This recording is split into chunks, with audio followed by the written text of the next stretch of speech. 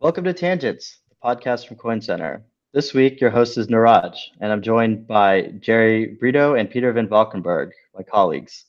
Rather than bringing on a guest from outside, I figured that it would be a good move to have them come on and talk through some of the recent developments in the policy world for cryptocurrency. So thanks for coming, guys.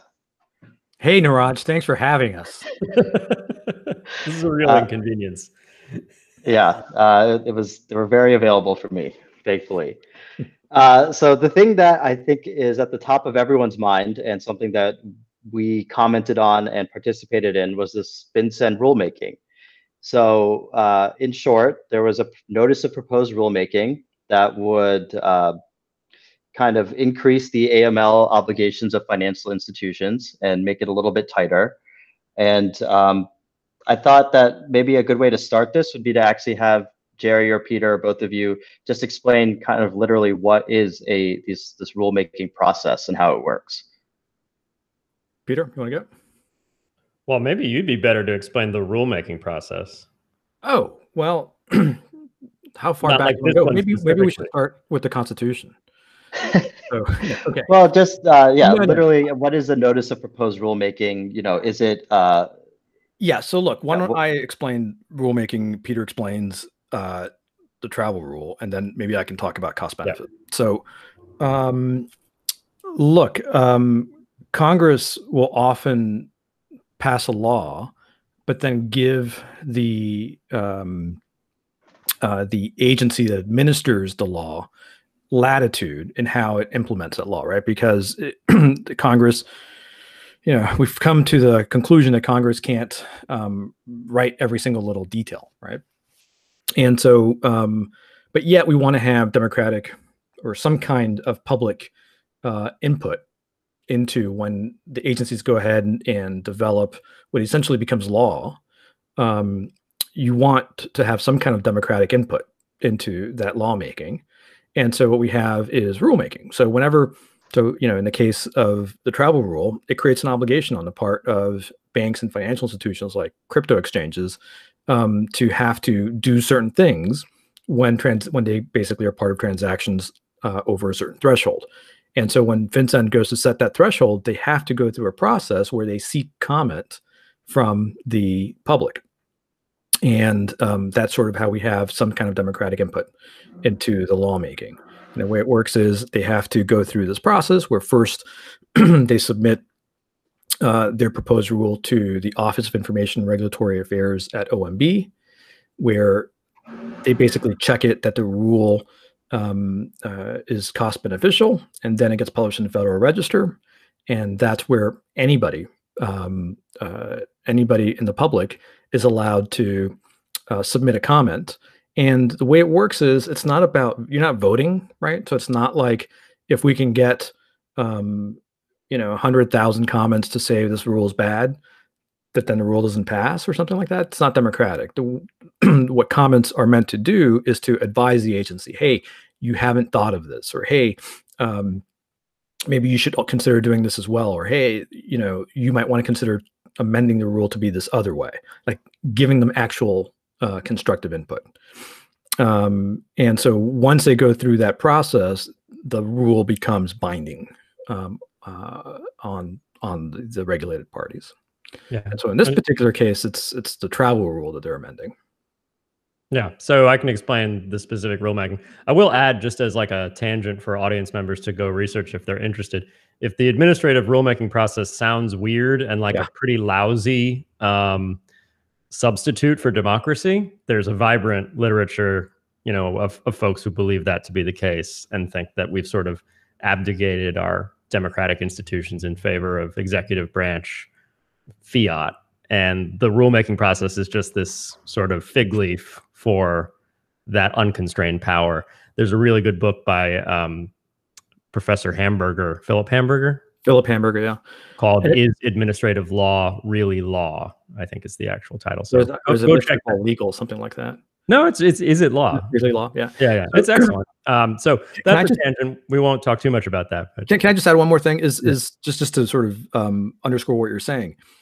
Yeah, what we've done by creating the administrative state, and by administrative state we mean basically all of these agencies that administer the law and create new law in administering that law, we've created a fourth branch of government that was never in a constitution.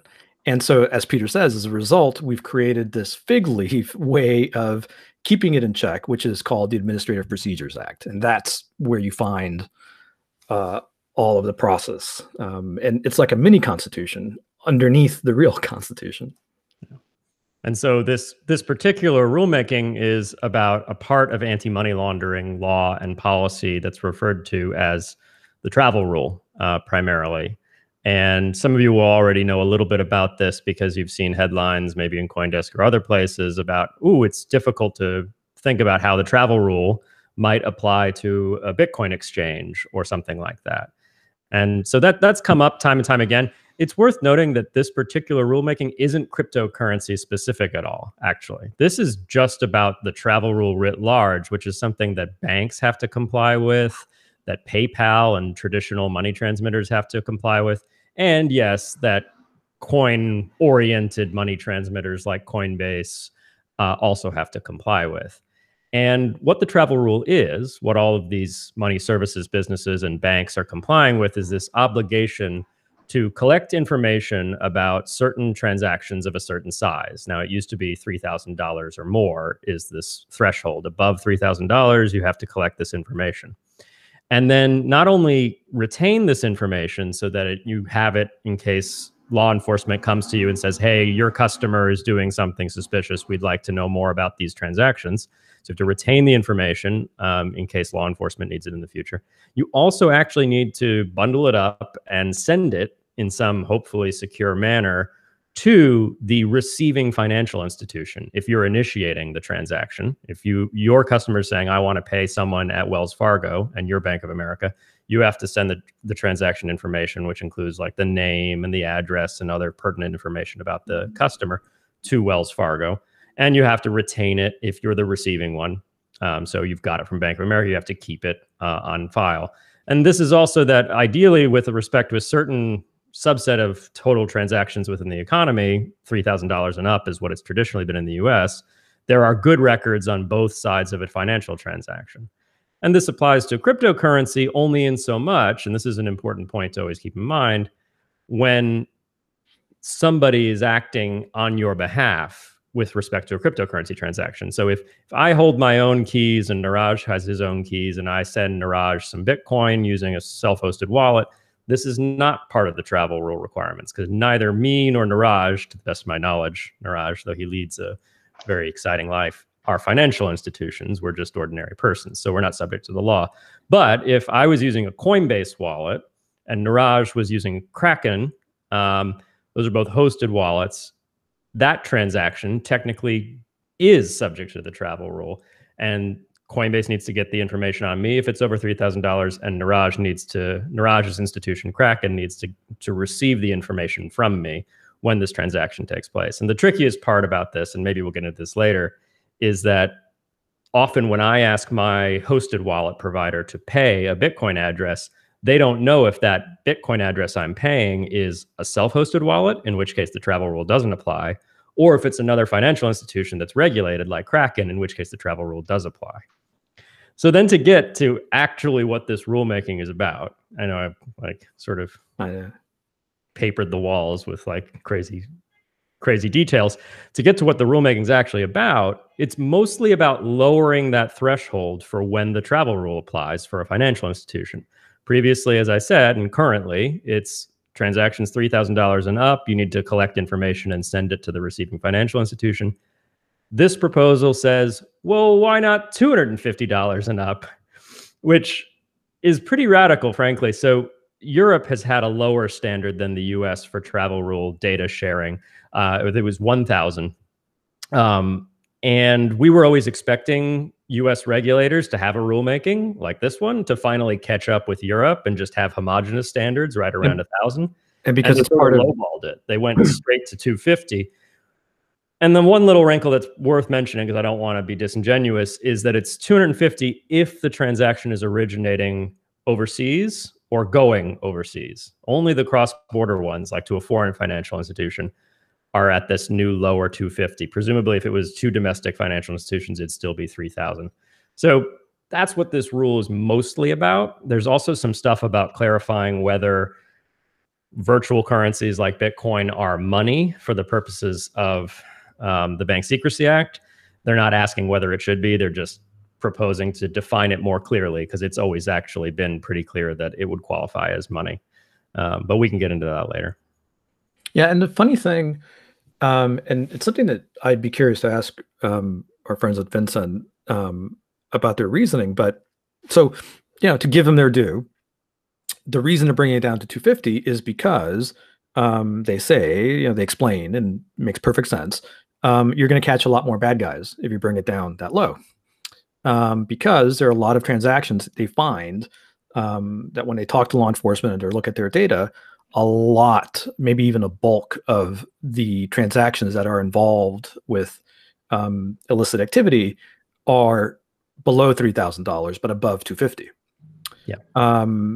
That the claim, said, I think, the claim, I think, is that they're most worried about counterterrorism, right, as compared with money laundering, and conceivably, and then their data cross-border suggests that that's where they should look. What's interesting, though, is in a way we're kind of still expecting. You mentioned that in Europe there's sort of homogeneity around $1,000, and that's part of, Peter, correct me if I'm wrong, but that's part of FATF's recommendation. Yeah, I think so. Sometimes I get the thresholds with SARS and travel rule confused momentarily. So forgive me, audience, if I've mixed those up, but I'm pretty sure it's 1,000 for travel rule, according to the FATF recommendations, which is the international body that sets recommendations. Right. So they've gone and that's not just between countries, but also domestically within countries. And so it's interesting that that in this case, the U.S. has gone really below that to 250. But only between countries, but not domestically.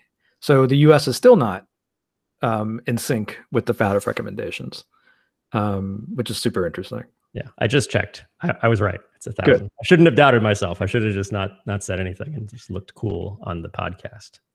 So, so we can talk about what we said in our comment, Neeraj, if you'd like. Yeah. Before that. There's a component of this that I think is of interest to people, which is the way that the threshold has actually come down via inflation over the last few decades.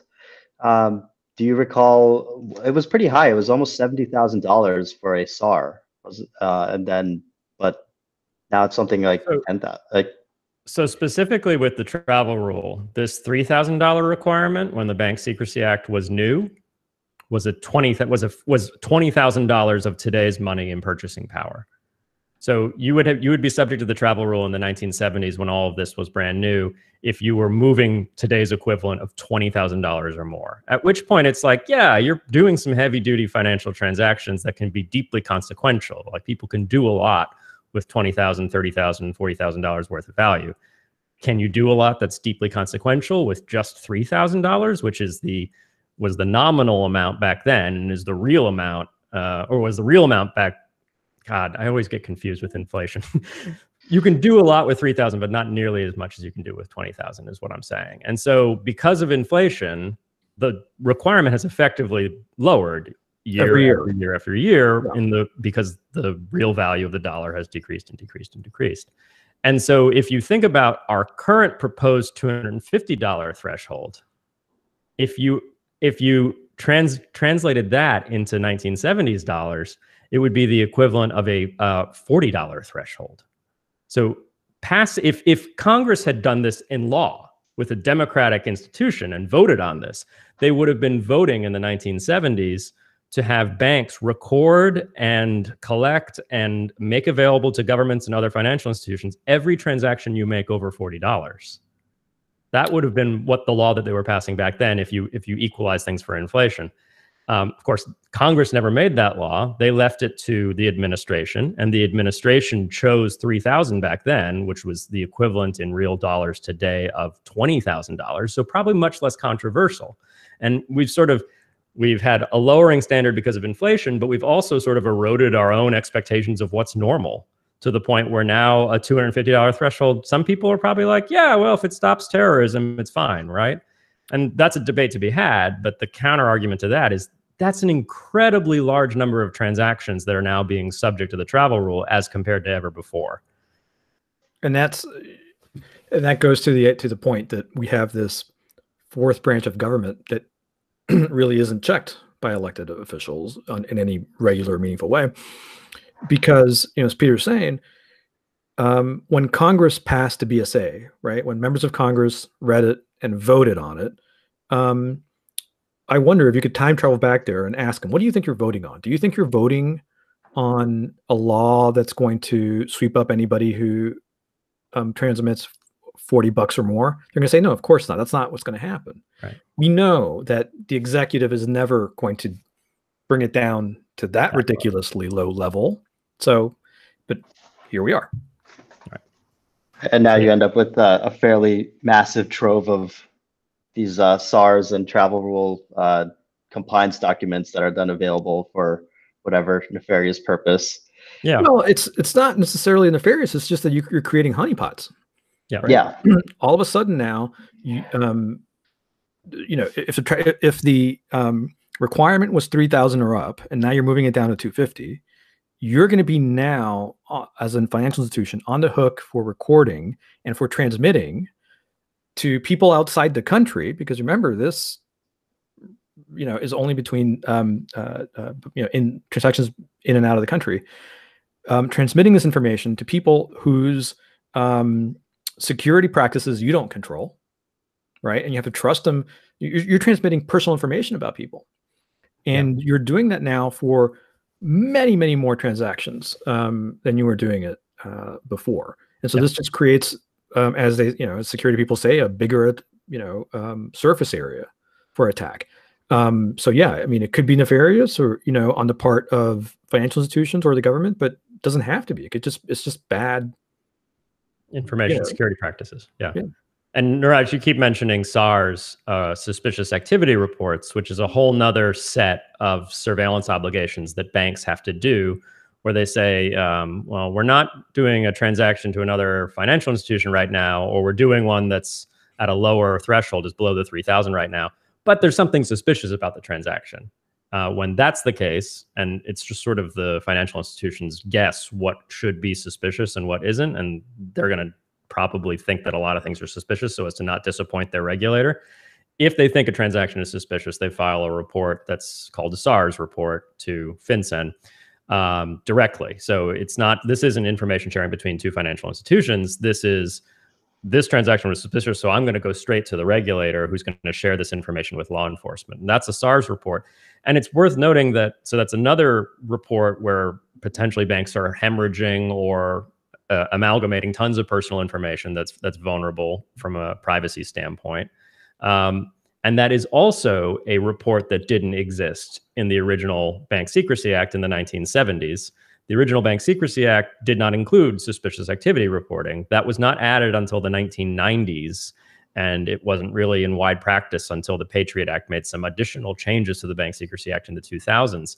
And so we went from a law that created no suspicious activity reporting requirements. You might say, well, some suspicious activity should be reporting, to a law that now has millions of reports coming in the 2000s and 2010s every year. Massively more data collection, all happening, and we haven't mentioned this yet, and we should have, all happening without a warrant. This data just ends up in the hands of government because the banks give it over without them even needing to ask for it. So it is a bulk collection surveillance statute, very much like what the NSA did with its PRISM program with email from Google or from other third-party communications intermediaries. And everyone got really upset about the NSA revelations when Snowden revealed that there was a bunch of warrantless surveillance going on.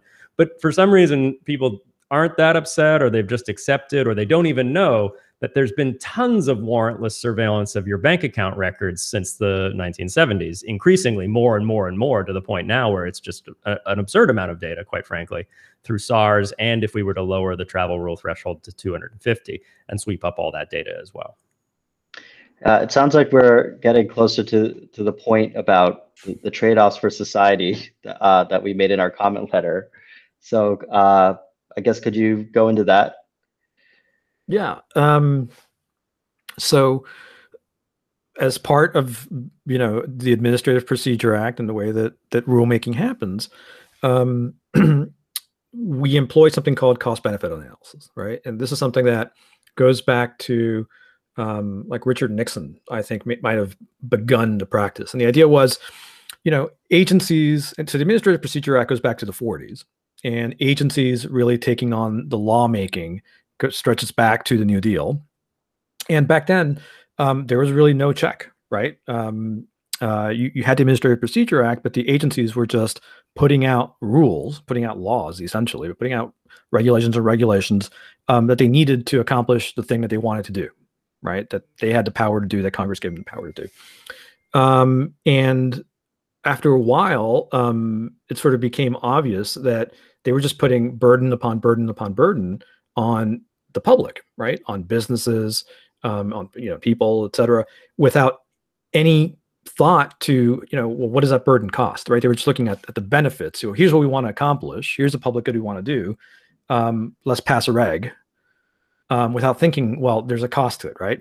And so starting with Nixon and Ford, but then and Carter, they all sort of did this kind of informally. But starting with Reagan, Reagan signed an executive order requiring that OMB, the Office of Management and Budget, specifically the Office of Information and Regulatory Affairs there, that conduct a cost-benefit analysis where whenever there's a new reg proposed, the agency has to do an analysis where they say, here are all the benefits we're trying to get with this rule. Here's how we think we're going to get, but here are all the costs.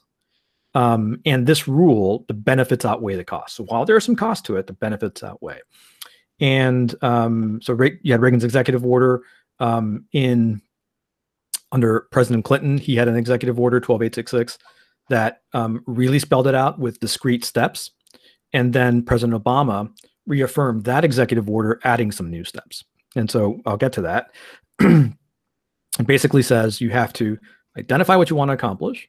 Step one, right? Step two, you need to figure out different regulatory alternatives, right? Different things regulations, different versions of the regulation you might do. Then you have to do the cost benefit.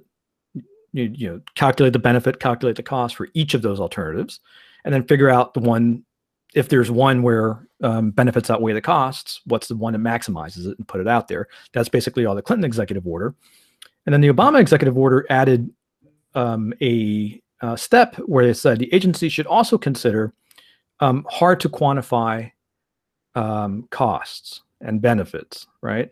And these are things like the impact on human dignity and privacy, right? And distributive effects, right? So how fair is it? So using that rubric, and that's what agencies must do. They must go through this process. So using that rubric, we look at the notice of proposed rulemaking that was put out by FinCEN and the Federal Reserve, in this case about the travel rule. And what we find is that they indeed did a cost benefit analysis, and looks fine, where they identified, here's what we want to do, right? We want to catch more bad guys. Here's a way to do it. We lower the threshold to 250. That's an option. They also had some other options. They had lower it to 0. That was an option they considered. And lower it to, do you remember, Peter? There was a 250 was the medium one, right? There was like a 0, 250, and 1,000 or something. Yeah. And they said, no, 250 works well because, as I said, we're concerned about terrorist financing, and there's a lot of transactions between 250 and this. And then they say the costs here is, there's going to be costs to financial institutions, but look, as a matter of fact, they're already collecting this data, right? So banks are already recording all of this, and they already do travel rule compliance. So they're just going to be adding a few more transactions, so it's not that costly to them. So it's cost beneficial.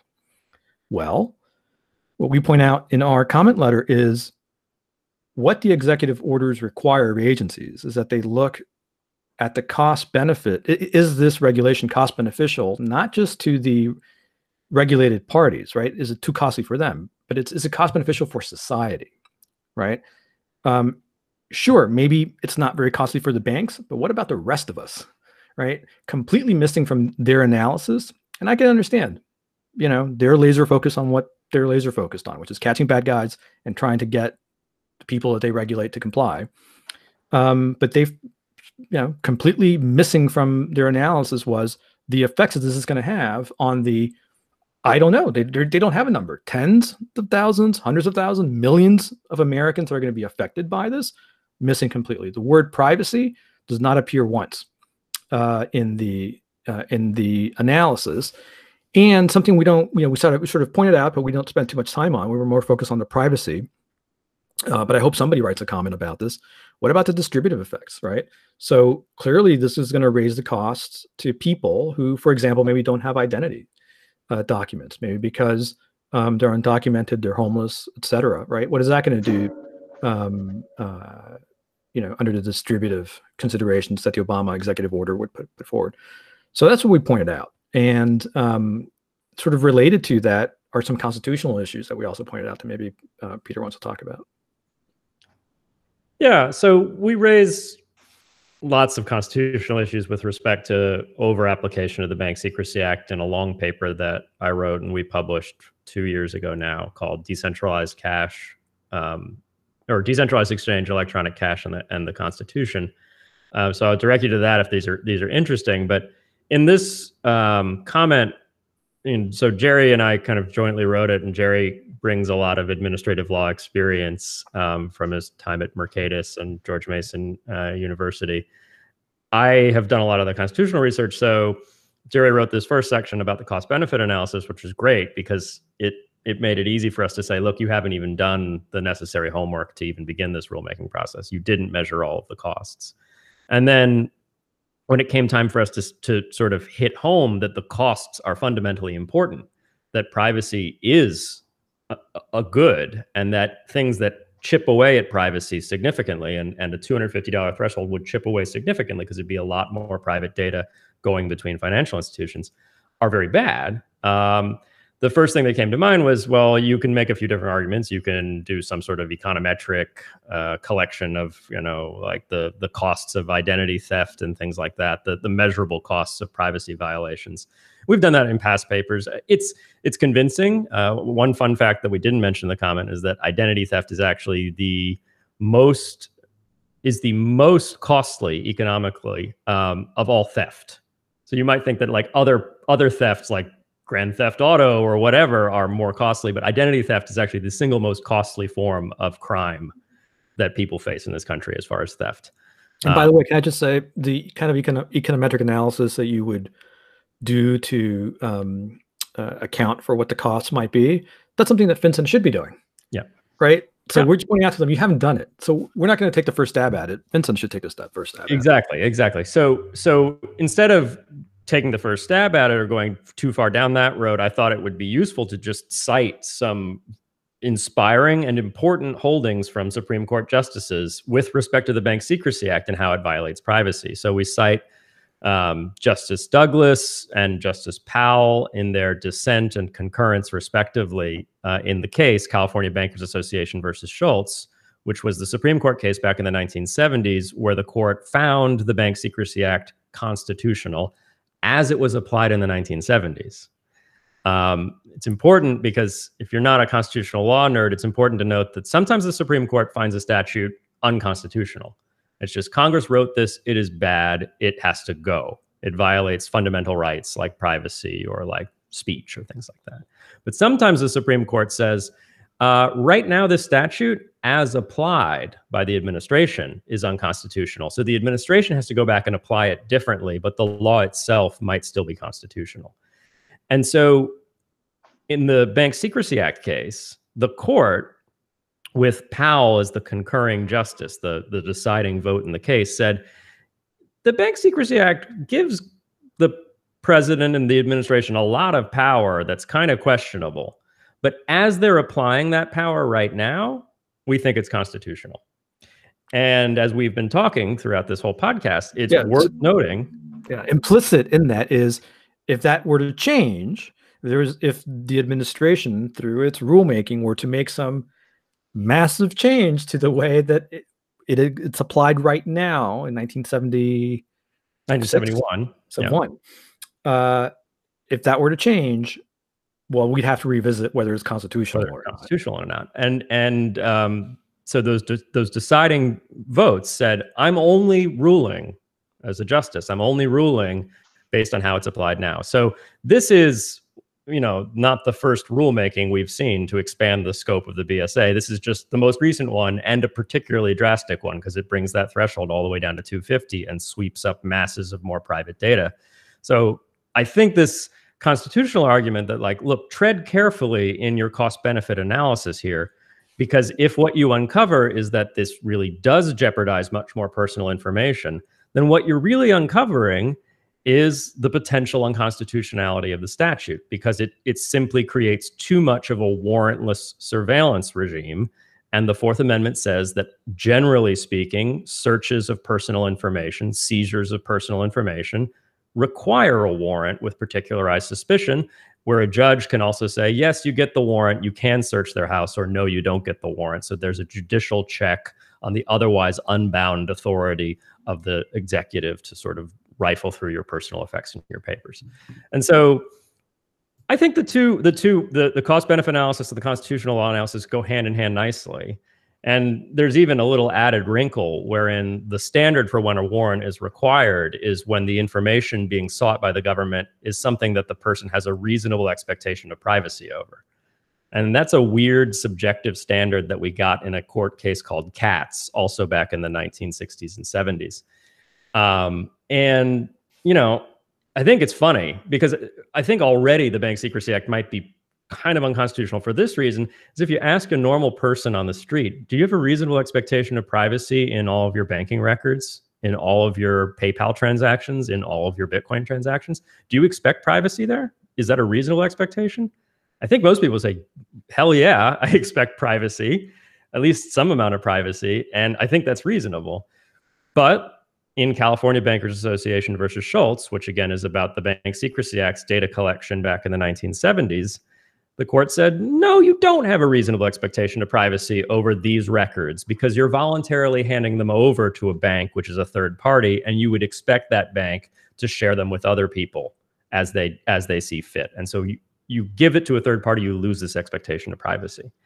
And maybe the justices felt that way because it was a minimized amount of information about domestic transactions that was being shared. And you'd have a reasonable expectation that transactions over $20,000 through your bank could end up shared for the purposes of law enforcement or other things. But it's an interesting question.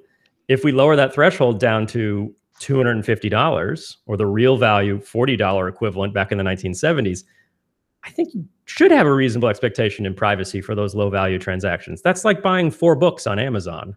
That's the kind of transaction that's highly relevant potentially to, your political prejudices, your belief system, and all the other kinds of things that we should have some right to privacy over, because if we don't, you're just going to end up, targeted or victimized or any number of other things for reading the wrong books.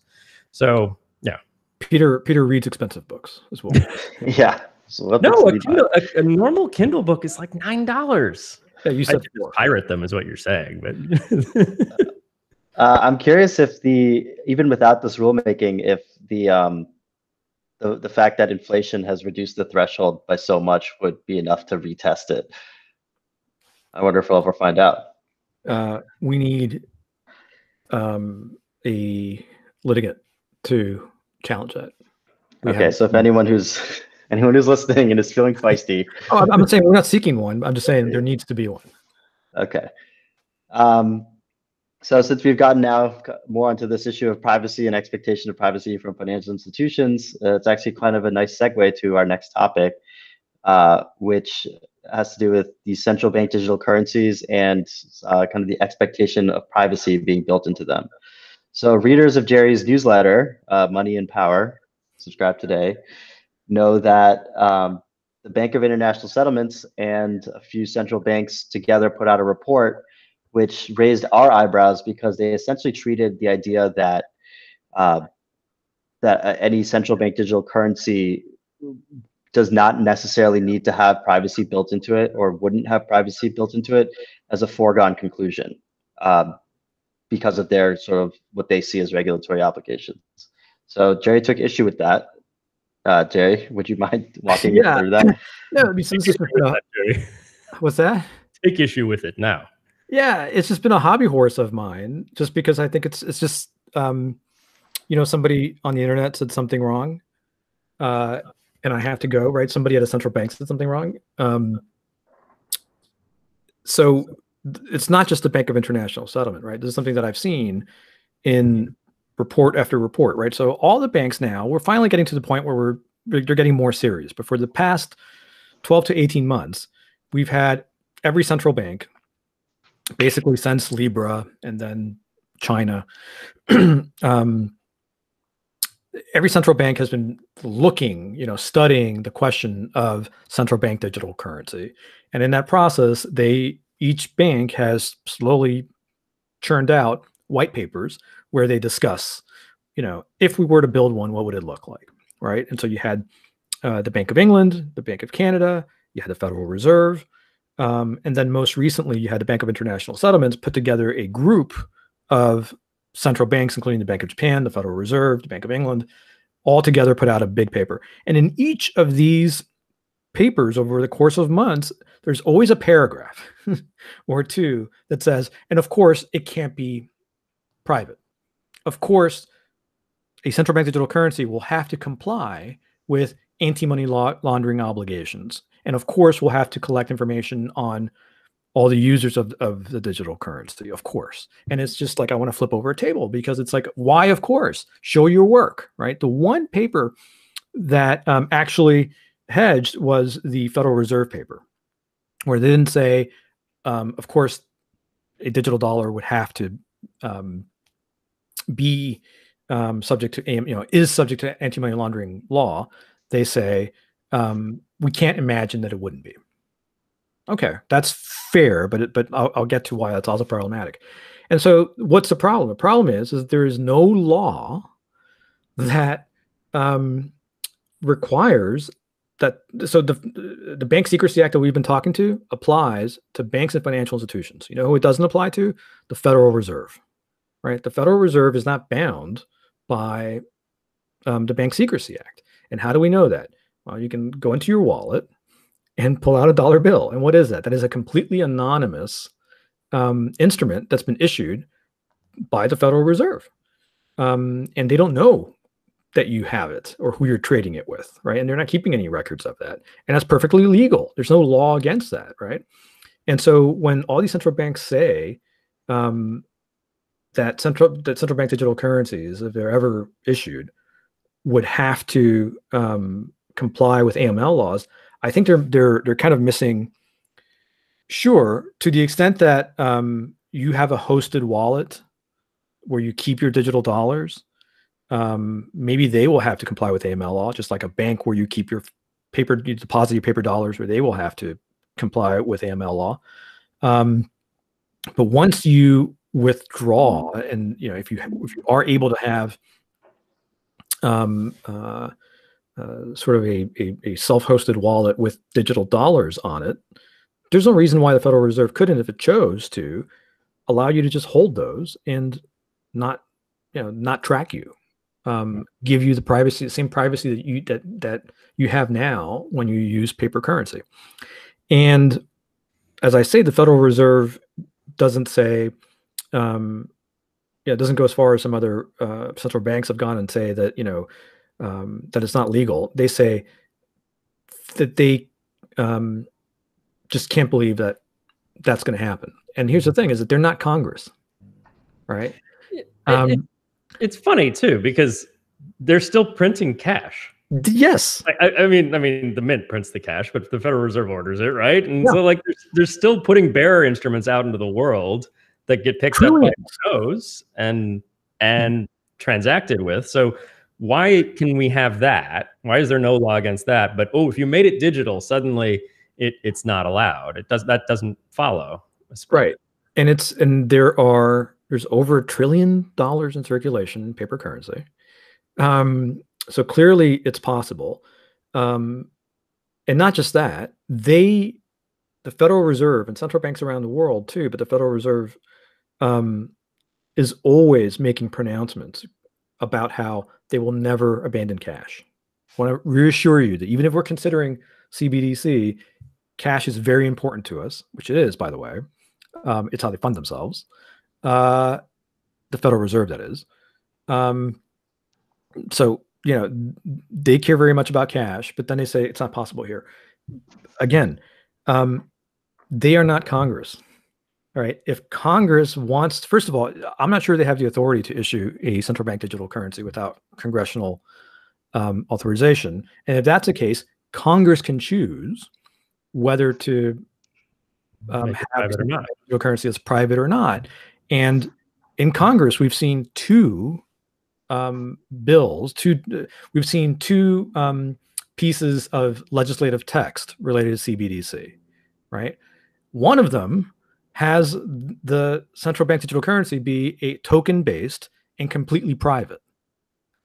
So clearly Congress is still thinking of, you know, hasn't made up its mind. Some members of Congress actually care pretty strongly about it being private. I wouldn't say it's necessarily a majority, but a majority probably don't even know what this issue is yet. But this is how the legislative process is supposed to work, is civil libertarian members of Congress have certain ideas about the need for private transactions to have a free market and personal privacy and a flourishing democracy. And then hawks that are more concerned, not to be mean, but hawks that are more concerned about terrorism, sometimes for the right reasons, say, no, we can't have it be private. And these are all elected people, not just randomly appointed people who make these decisions. And it gets hashed out in a democratic fashion. Right. That's interesting, Jerry. I didn't know that. I mean, I guess I didn't know that the Federal Reserve and others are such staunch defenders of cash.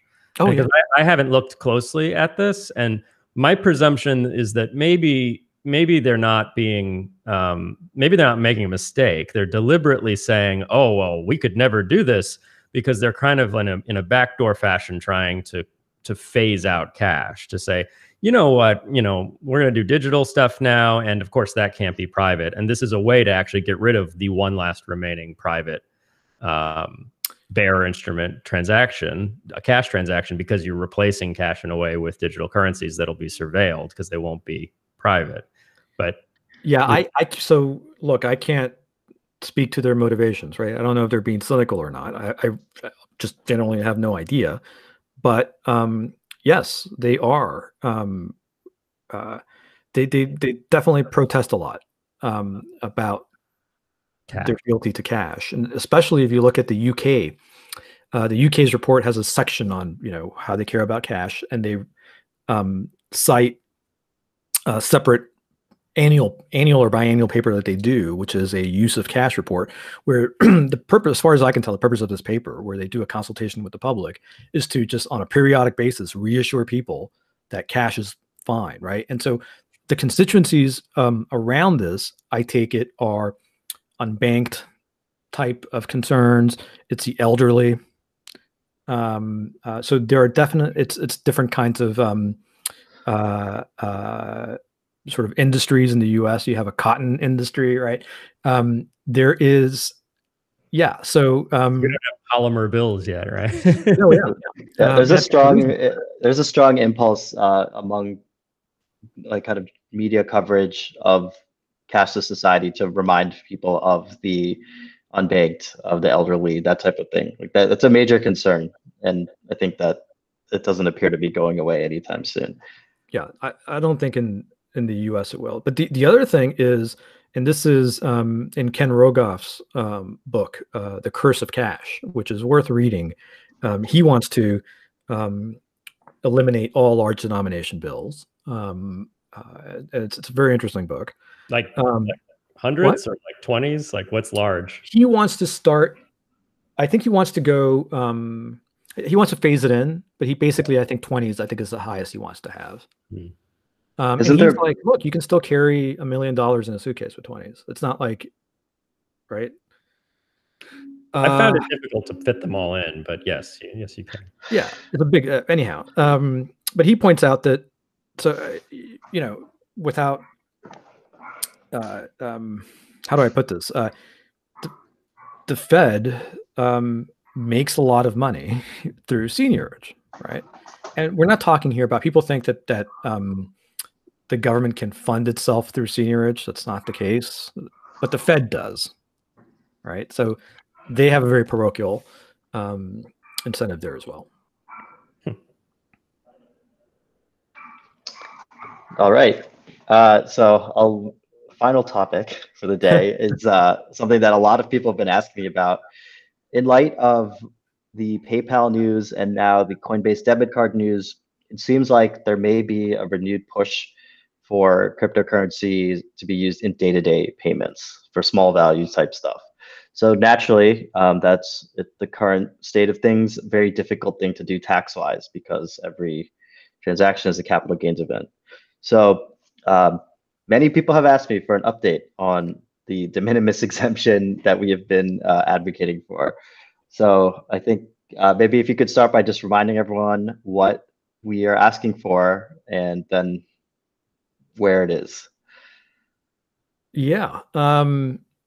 So for those who don't know, the problem is that if you buy Bitcoin today for, $13,000, $14,000, let's say you buy, I don't know, $10 worth of Bitcoin, and then a week from now, it's gone up to 20,000, right? And you buy a T-shirt with your Bitcoin. Well, you have experienced a capital gain, right? Because the price went up, you disposed of your Bitcoin in exchange for a T-shirt, and now you owe capital gains on that bit. And it's your obligation as a taxpayer to keep track of that capital gain, report it on your income tax, and pay the capital gains on that. And so that's fine if you're an investor and you're buying and selling in big lots and you're keeping track of all that. But if you're talking about trying to have day-to-day payments where you're buying, Bitcoin once a week, when you get your paycheck, maybe you have an auto buy, and then you're spending it throughout the day, throughout the week. As you're buying coffee, you're buying stickers, you have a subscription to a magazine, whatever.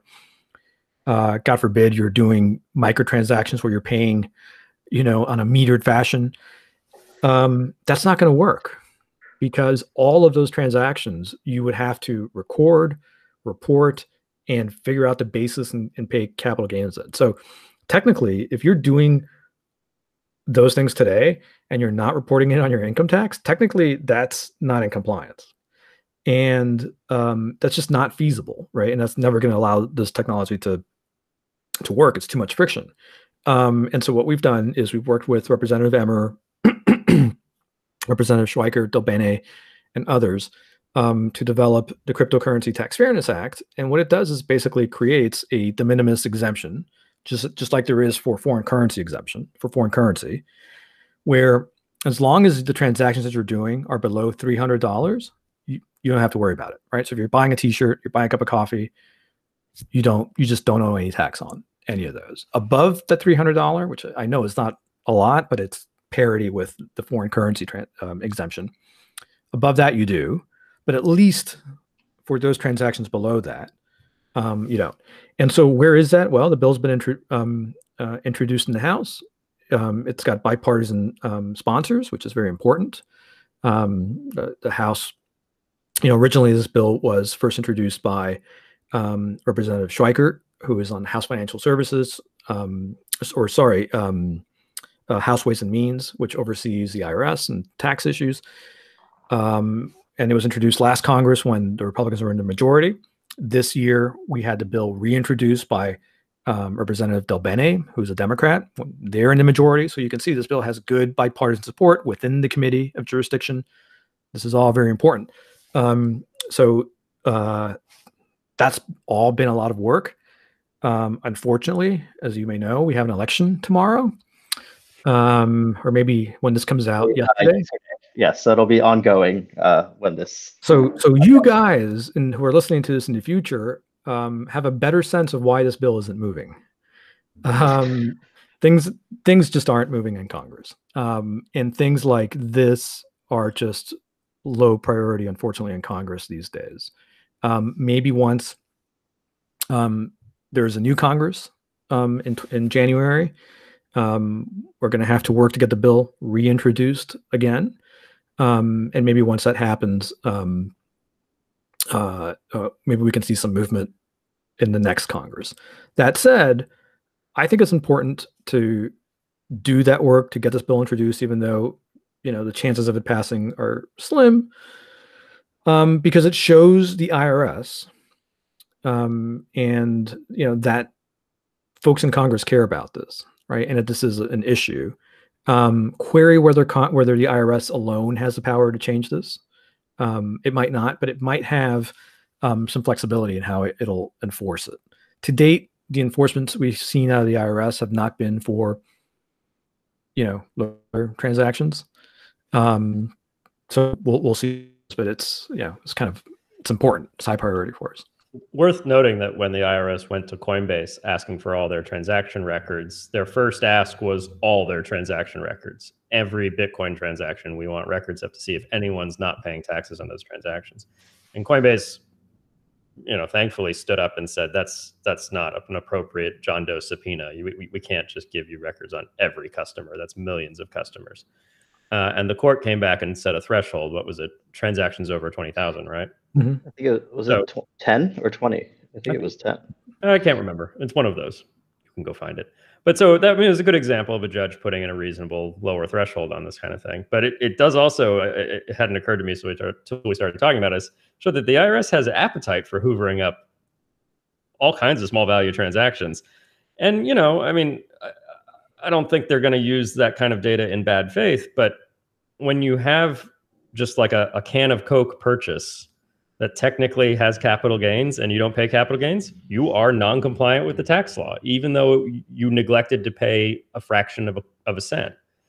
And, when the law makes illegal the activities of every American, and it's up to the person enforcing the law to choose which Americans to enforce against, because you can pick amongst every American because every American is non-compliant. It's a really bad state of affairs, if you believe in the rule of law and sort of fairness and justice. So it'd be great if we got the law changed so that I'm wearing socks right now. I'm not going to put my feet up in front of the camera that I bought using Bitcoin, and I didn't pay capital gains on that transaction. So no, this is evidence. Yeah. Oh God, we got to edit that out. Of guilt. I'm sure everybody who's playing with DeFi right now is paying capital gains on their gas fees. Oh, that's the other thing we didn't mention. Yeah, so it's probably going to be some time until we're all buying coffee and socks and Diet Cokes with Bitcoin. So you might think this is not that big a deal because there really isn't that big of a retail market that takes Bitcoin. But this applies to mining fees and gas fees, right? So if you're just sending it around and you're paying that technically you're buying something. That's a disposition. That's capital gain. So it just makes Ethereum especially. The whole point of Ethereum is that you can run decentralized apps on it, and in doing that, you're going to be spending Ethereum, and in doing that right now, I mean, we're talking like little bits of Ethereum. Right now, that's all subject to capital gains. Yeah, if you're playing like a game on Ethereum that's just constant microtransactions, that's going to be a mess. Keep track of all those and putting those into your tax submission. Yeah. So if you're doing that, donate to Coin Center because we're trying to fix it. I like the idea that, like, for me, like, video games still come in boxes that I bought from CompUSA or whatever, but on the like box cover of the decentralized app game, it would be like, now with built-in capital gains compliance, and you'd be like, thanks, Maxis, I just wanted to play SimCity. Yeah. All right. Well, this has turned into a very informative podcast. So thanks for coming on, guys. Thanks for dropping everything and coming on. Neeraj, thanks so much for having us. It's been a privilege. It's been great, Neeraj. Yeah. So I will talk to you guys soon, and thanks for listening.